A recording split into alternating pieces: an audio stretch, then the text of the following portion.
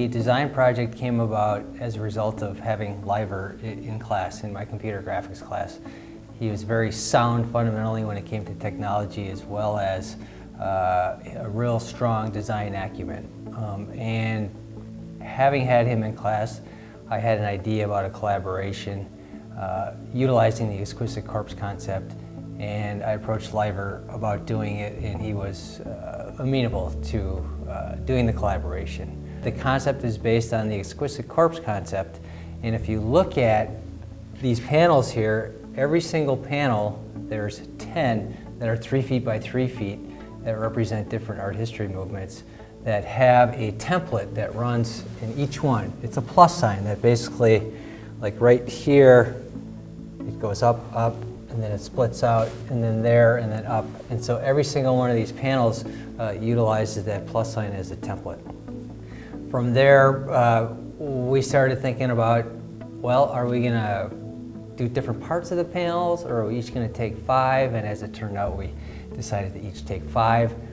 The question came up regarding the software that we were gonna use, and Illustrator, you can work faster, but we thought Photoshop would be a little more interesting because you can apply more special effects. And so we decided to do it in Photoshop, work together on a template, and off we were.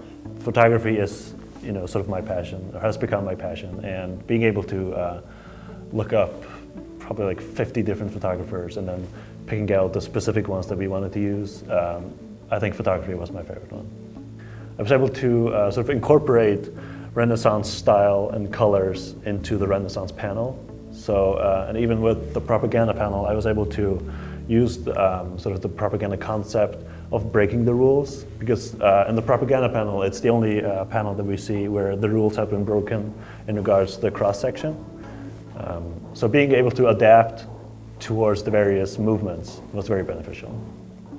So I'm sitting there working at home, and at 11 o'clock I'll get an email from Leivur, and he's showing me some solutions in terms of what he executed regarding our collaboration. I download that, maybe work on it a little bit and send it back to him, and then it'd be like 1 o'clock in the morning and he would send that back to me. And I've never collaborated with something like that. I mean, it was almost like a digital collaboration in some respect, in that we're transferring our files back and forth, and it's all happening in essentially real time. And for me, that was the first time that I've ever worked with a student like that.